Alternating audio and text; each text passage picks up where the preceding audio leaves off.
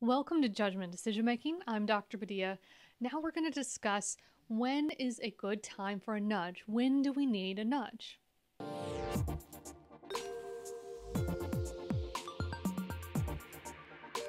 So when do we need a nudge?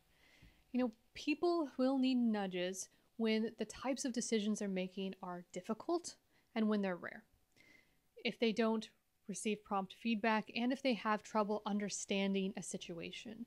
So I'm going to go through quite a few examples of each of these so you can understand when is it really appropriate for a nudge. So really any type of decision that is a fraught choice is likely a good opportunity for a nudge. Problems arise when people must make decisions that test their self-control.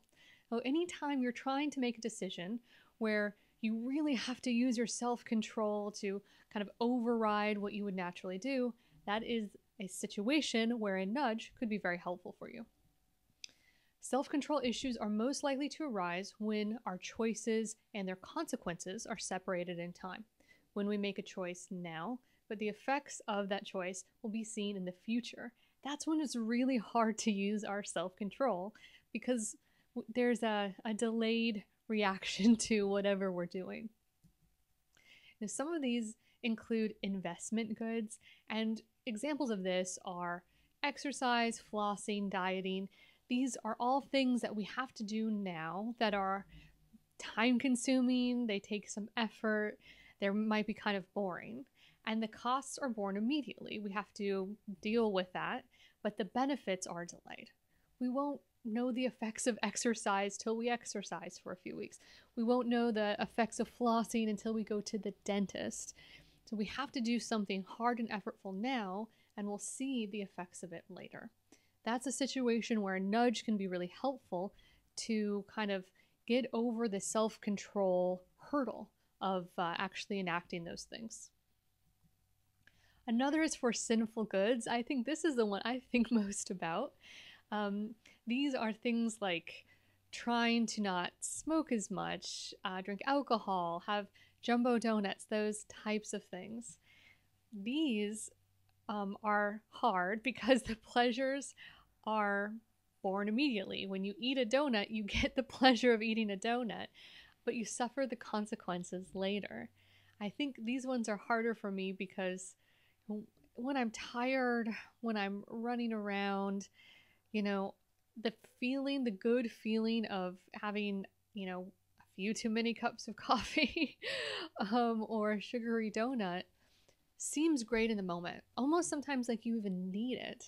And then you think, well, one donut isn't going to hurt. But of course you have the negative effects of that down the line. And this is really a good example of how these fraught choices, we could really make a more effective decision if we had a helpful nudge to guide us down the path that we would like to take. So another important thing to consider is you would really need a nudge. The most important nudges are for these difficult types of decisions. We're more likely to need a help picking the right mortgage than choosing a loaf of bread, right? It might be complicated, your decision which loaf of bread to pick, but maybe it doesn't really matter. Maybe you pick the wrong bread, whatever, it doesn't matter. But picking the wrong college, for example, that can have huge effects on your entire life. Those really big decisions are when it is important to potentially make a nudge for yourself or be engaged with companies that help nudge you in the right direction. Now, another thing to think about is frequency. Even hard problems become easier with practice. And fortunately, some of life's most important decisions do not come with many opportunities to practice. This is situations like picking a college, picking a student loan, buying a house, selecting a spouse. And it's hard. You might do these things just once in your life. And maybe you could get better, right? But you don't have enough practice to do so. So a nudge that could guide you in the right decision would be really, really helpful, particularly with these low frequency, high risk types of decisions. Now, nudges are very useful when you don't receive very much feedback. Well, even practice does not make perfect if people lack good opportunities to learn. Imagine trying to get better at golf if you're blindfolded and you don't see where the ball goes. It'd be impossible to get better at golf, right? You need feedback on how effective you are. This is why I really love devices like this. So I'm a runner, I'm a jogger, I'll say. I've jogged my whole life. I never really got very good at it. It was just something I did for exercise. And it was because I was getting no feedback. I wasn't trying to improve. I wasn't looking at my time. I just thought it was something to do to stay healthy. But then my husband got me this watch that tracks a bunch of metrics for my running. I can look at my cadence, I can look at my speed, I can look at my heart rate, and many, many other things. And now that I have feedback, I'm able to get significantly better because I can work on improving certain things. Before that, I didn't know. I didn't know that my cadence was really short. So having the appropriate feedback is very important for improving your decisions and maximizing your effort to output. And this is the theory behind the weekly quizzes. Some of you might be tired of doing these weekly quizzes. The reason that I think these quizzes are so important is it gives you regular feedback about your performance in this class. Most classes have a midterm and a final. You don't get very much feedback at all about how you're doing, and you don't have very much room to improve. You know, if you bomb the midterm, you might do better on the final, but your grade's still going to be pretty low. So these weekly quizzes are a way of me giving you a nudge to give you feedback on how well you're doing in the class and allow you to update and change your performance based on the feedback that I give you. So it's also kind of tricky when we don't always know what we want. When we don't know what we want, these types of decisions can be useful for a nudge. It is particularly hard for people to make a good decision when they have trouble translating the choices they face into the experiences they will have.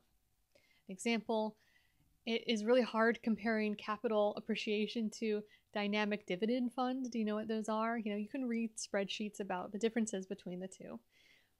But the problem is you have to translate the information about these different funds to something that you actually care about. So instead, what would be more helpful is if we communicate to the investor how the choice between the funds affects her spending power. And I've noticed this as well picking insurance, health insurance. There's so many different options and you can kind of compare and contrast. But ultimately, if you're told how your experience going to the hospital if you get sick would be different across the different plans, then it would help us make a more effective decision. But the systems aren't organized to give us helpful nudges. Sometimes systems are created to obscure the choice so that you make the wrong choice based on heuristics. And I think insurance is really one of those cases. Okay, summary here. People may need a nudge for choices that have a delayed effect. We make a decision now that affects us in the future. Those that are very difficult, high-risk decisions, when the decision is infrequent and we don't get practice making the decision. When we get poor feedback, we're not told about how our performance on that choice is. And when the relationship between the choice and experience is ambiguous, when it's unclear how the choices that are offered to us will actually affect our experiences, then we're not really sure which option we want. So I hope this was a helpful summary of the types of decisions that would be useful for a nudge.